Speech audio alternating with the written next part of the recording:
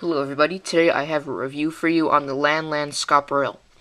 This is a 4x4 modification produced by LanLan, and it's just a pretty cool puzzle itself, but I don't really know much about the puzzle, so I'm going to try my best on this review.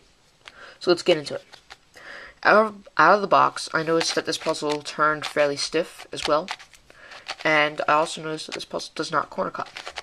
So I came to the conclusion that this has a ball core in the center. You can see it doesn't even corner cut from like the slightest piece. That doesn't even corner cut. It doesn't allow it to. So this has to be a ball core. So upon knowing that, I decided to try my best to lubricate the puzzle, and I took some Maru lubricant and I just wedged the nozzle between some pieces, and I was able to lubricate it slightly, and I noticed that immediately after lubing it, the puzzle began to turn a little bit better. However, the puzzle still locks up. And that's one of the major drawbacks to this puzzle. Because it's a ball core, it tends to lock up quite a bit. How it is now, the puzzle, like I said, it still locks up. It doesn't corner cut, and it's still a little bit on the stiff side. You can see it just locked up there, and you can hear it. There's so much friction between the pieces that it actually starts clicking. Now, I don't know how to solve a 4x4, so generally I'm not going to know how this puzzle is to be solved, but I do know that when you solve 4x4, you go for these four centerpieces first, and then you go working on like pairing up edges and all that stuff.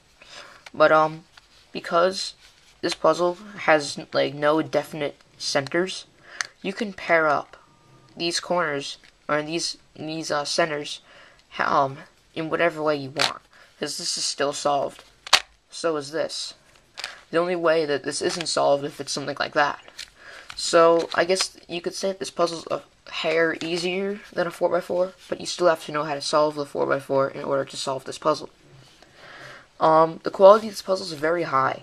When you shake it, the pieces don't rattle around, and it's so stiff, it's like ridiculous, because this puzzle is just such high quality that the pieces hardly want to turn, and that's how good it is. It's actually a drawback to this puzzle, and it does not corner cut at all, like I stated before.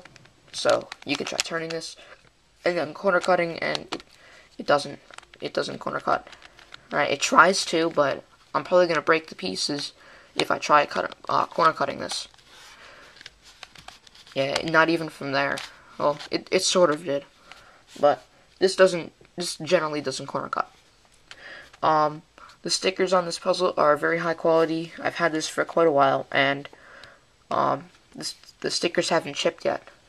And in comparison to the 4x4 hexagonal die pyramid, if you're deciding between either one, like one of my viewers asked, somebody posted a comment on my unboxing video for the LanLan Scopperil, which is my birthday puzzles video. Somebody asked whether they should get the 4x4 hexagonal die pyramid or the LanLan Scopperil, and I will tell you right off the bat, definitely get this.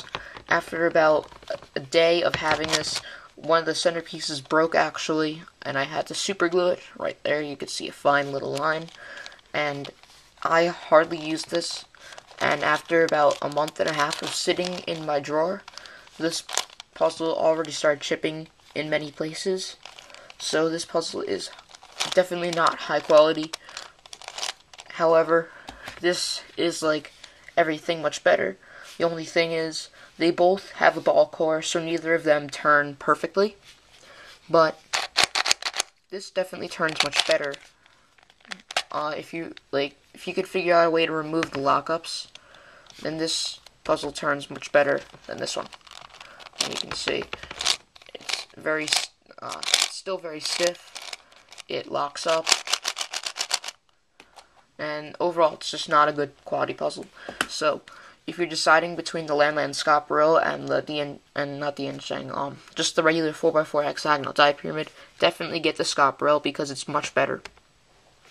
Any additional thoughts on this puzzle? I really don't have any, because this puzzle. I'm not a 4x4 person. I actually don't even own a real 4x4.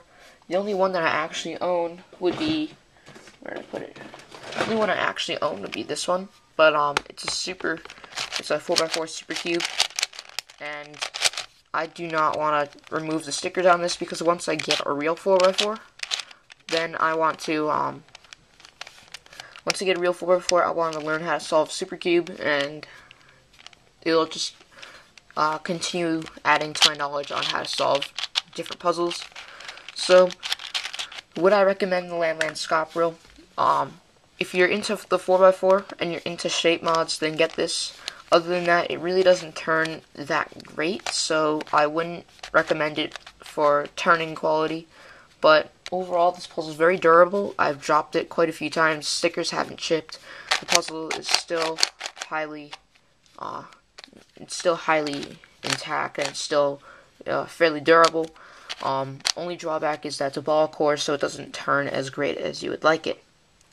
Other than that, this puzzle, it's pretty good, and I'm just going to end off this video with a size comparison. With this puzzle laying down, it is about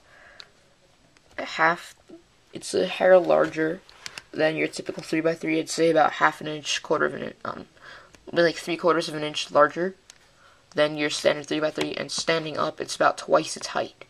So it's a fairly big puzzle. Other than that, thank you guys for watching, and I hope you enjoyed my review on the LanLan Scopperil, and I'll see you next video.